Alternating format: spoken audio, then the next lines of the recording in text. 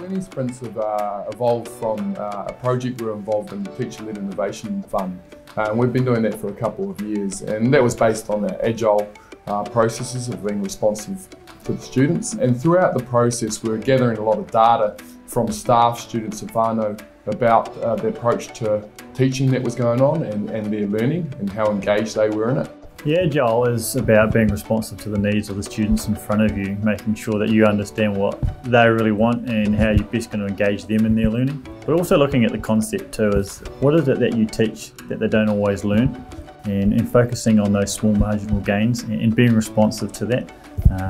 to really sort of deepen that engagement within the student learning. And over time, we found that we had started with an approach focused on the students, but a lot of the changes, or the lack of change, was around actually the teacher shift in practice. So from this, and working with Core Education and Fiona Wright, we found the learning sprint approach. We found that teachers were finding,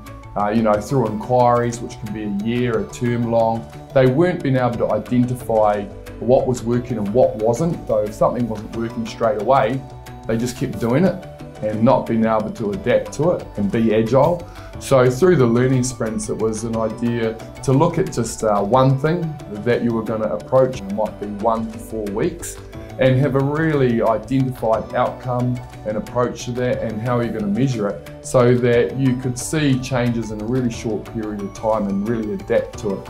So one of the types of learning sprints we use at St Thomas's is around our teacher practice and how we can really target certain areas or certain skills we want to develop to be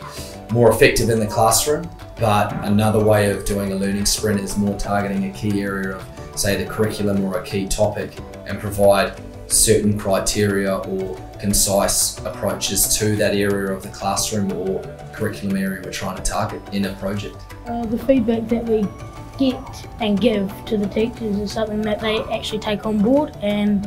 it is proven during the class when we're doing a subject that you might not understand, you give feedback and they change it so that you do understand it. The benefits of using the learning sprint approach, it allows me to be adaptable but also develop my reflective practice, so I'm constantly getting that feedback around what is working and then making changes to better suit the needs of the boys, and